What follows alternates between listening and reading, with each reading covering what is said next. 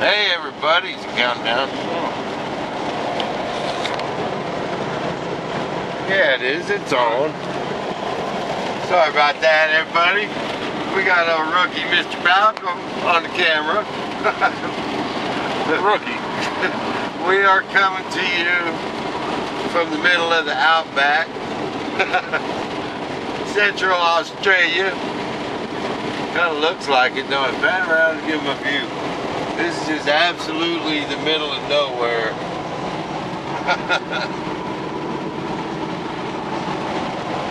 It looks like these road movies. Oh, there's a nice house.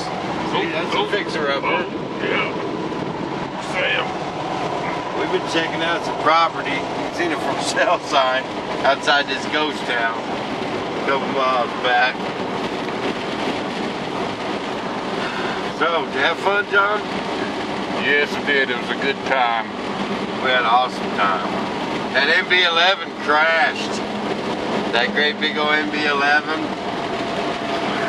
Brandon already had videoed it once, so I didn't worry about videoing it the second time. He was coming in for a landing with his flaps down. And that thing fell right out of the sky, didn't it? Stalled it, yeah. Lucky he didn't hit the motocross guys jumping off of the, jumping on the hills. Then we was filling John's F-16 up, and I don't know if we cracked the tank or what. Fuel dumping out everywhere. So, and then the F-18 on the end of the dang truck, them screws didn't have no Loctite. I have more screws vibrate out in these trailers. But the screws vibrated out of the rudders. And man, we had a heck of a time. It took us all day between me. No, we worked on it all day dang near. Yep, Thursday. Tried to get a flight on it Thursday, but didn't get it, so we couldn't fly it during the meet. Couldn't fly it at the meet. But that's okay. Yeah, we got all summer. That thing's a hog, man. It's gonna be a brute. I finally opened the F-16 up. Was anyone videoing? I know, I think we all need to get a shout out to J5. Came out, gave us a hand all weekend. He's a pretty nice guy. See, there's a nice one. Fixer-upper. Yeah, all it needs is walls, a side ceiling, and a foundation. No, really, man. We are in New Mexico. About halfway through it, 3/4 way through it. There is just nothing. There's nothing out here. Nothing. Says next gas station as soon as they get petroleum. As soon as they invent it. It's kind of like what's that show? What show? Back to the Future. Oh, yeah. Well, we're not going to have gas for another 160 man, I years. tell you what, that internet at that hotel, we went back 10 years, man. I don't remember my dial-up being that slow. I couldn't even watch none of my movies at that hotel. We had to, it took so long to download, and we kept getting booted off.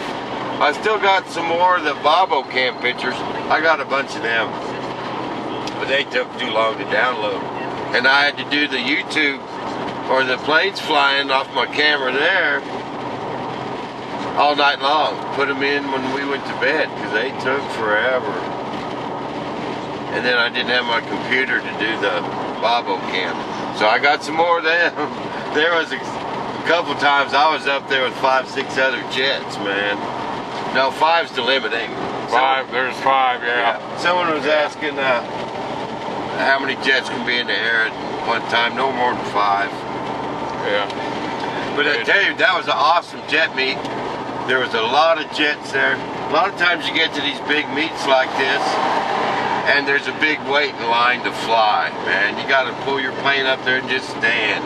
Sometimes 4 or 5 people deep in each pilot box, and there's 5, you know. So that's 50 people waiting to fly. This one was great. You wanted to fly, you pulled your stuff right to the starting box. Sometimes you'd have to wait a few minutes at the flight line for someone to land or someone to take off, but it was great. The air bosses controlled her real well, yes, too, I think. The air bosses did a good job. get a thumbs up to them boys in Phoenix. Pretty much drama free. Except that dang drawing. They were supposed to be giving away a turbine for the pilots for a $20 raffle ticket. So I bought a raffle ticket, John bought a raffle ticket, everyone there bought some raffle tickets. Then they said, we're going to have the drawing in 5 minutes for a brand new turbine. We was all happy, man. We had a pretty good chance of winning that thing. Then they came up and said, never mind, was giving everyone's money back, and I don't understand what happened. They didn't get enough raffle tickets sold to pay for the turbine. No, that guy said it was something else, but I didn't understand what he was saying. That's probably that's what the deal was, though. But they didn't make enough money on it, probably. Yeah. But we came up to us, he goes, there's only 8 tickets in this box. You got a pretty good chance of winning. Bam, here came 20 bucks.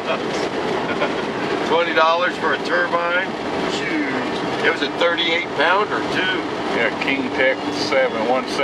Yeah, 170. But 180. So I don't know the story on that, but oh well. We still had a good time. They fed us good. 3 more minutes. And what else? What other questions do we have, John? Oh, someone was wanting hey, me and John from our website has got a camp planned